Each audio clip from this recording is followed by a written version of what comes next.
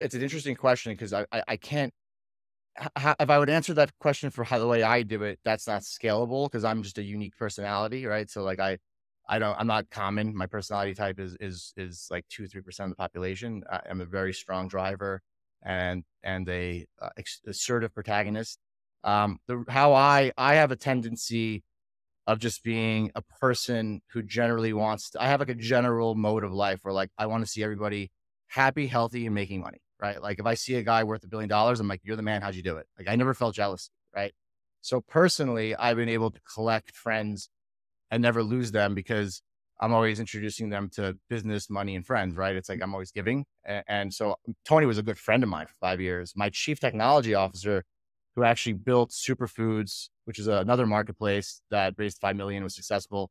I was friends with him for a year, and I didn't even know that he was a CTO for a huge marketplace. So my style is not scalable. Mine's more networking and giving. And if you network and give, you'll meet awesome people.